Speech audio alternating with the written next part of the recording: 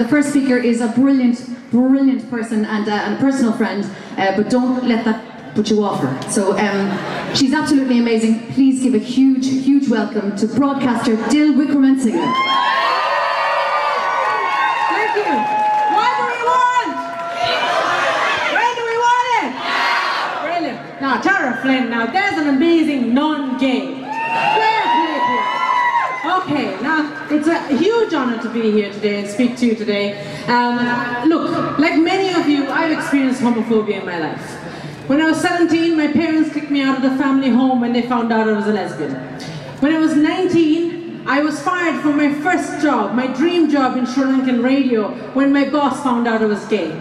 So like so many LGBT people around the world, I had to emigrate to find a society that would give me the freedom to be myself.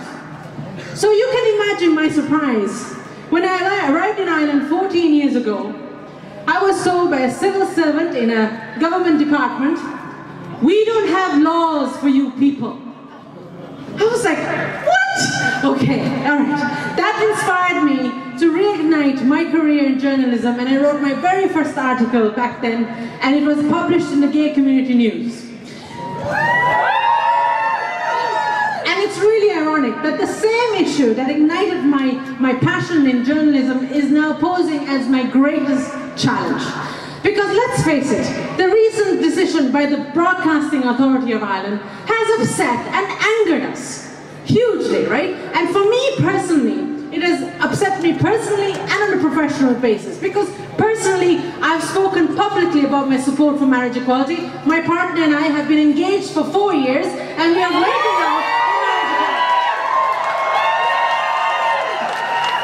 So that's on a personal level. Then on a professional level, I am a journalist that reports on social justice issues and covers marriage equality all the time.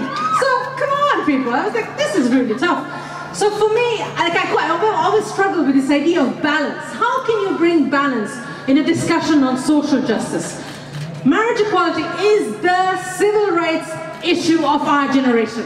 So bringing balance to that is like bringing balance to slavery, to human trafficking, to racism, and to the inhumane direct provision system in Ireland.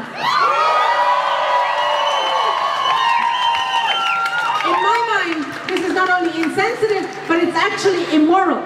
So, and this is the other thing that I have to consider. People like myself, before we were broadcasting, so many people out here, we have taken part in countless TV and radio debates. And we've been, you know, the person who was wheeled out, you know, with the lived life experience, and we were made to feel patronized and irrelevant. And in the interest of balance, most of these experiences are negative for us, because usually we find ourselves in a firing line of absolute screaming and shouting. And I walk away feeling I felt so depressed and completely hopeless. And I had so many people who would have seen the interview come up to me, strangers on the street, saying, "That was too painful to watch. I felt really sorry for you." So when I became a broadcaster with Newstalk 8 years ago, I vowed to myself, I will never put any of my guests through the misery of being assaulted psychologically and verbally at no time. Because the thing is, when a person comes to the media and opens up and shares their story, it's such a sacred thing. And you need to support them and help them, you know, tell their story, tell them how to help them to explain how the issue affects them, and most importantly, ask them what they would like to see change for them to live a fuller life. And to have someone on the other side attack them would be absolutely insensitive, and would, like as a broadcaster, I feel I have to safeguard the mental health of the guests and the mental health of the people who are listening, which is really, really important, right?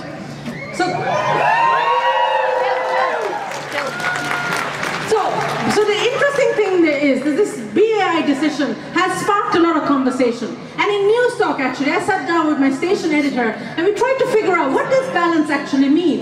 It turns out, actually, that every argument or every discussion on marriage equality does not have to descend into a debate of what is right and wrong when it comes to homosexuality and gay marriage.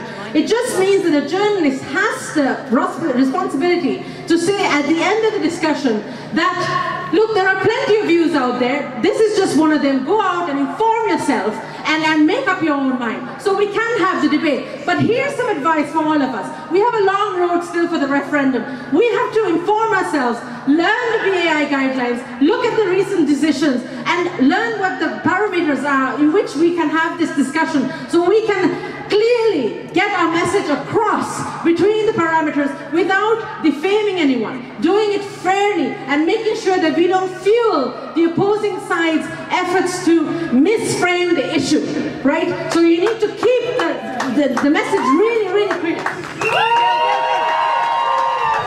And don't forget, you have to use the guidelines yourself. Keep your ears and eyes open, because you can use the guidelines yourself if there is any discussions that are happening that are unfair, because this is a two-way street, right? Now, finally, before I go, I have to tell you something. My cousin, Richard D'Souza, okay, he was a well-known journalist in Sri Lanka. He was a human rights activist, he was an actor, he was a poet, and like many very talented people, he was also gay. He spoke out against human rights violations in Sri Lanka and social justice issues, both at an international and national level. And he went against the Sri Lankan self-censorship rules that exist down to today. On the 18th of February 1990, he was having dinner with his mother, and the Sri Lankan military death squad burst into his house, arrested him, and one day later, his body, tortured and mutilated, washed up on a beach. He was 32 when he died. He was the first Sri Lankan journalist to pay the ultimate price for his journalistic integrity. And he was the person who inspired me to be who I am today. So, finally, people, finally, my beloved community, we are almost there. Draw on the strength of all the LGBT activists and the generations that have gone before us. Stand shoulder to shoulder, because people of Ireland, beautiful, bright rainbows are up ahead of us, because we are on the right side of history. So get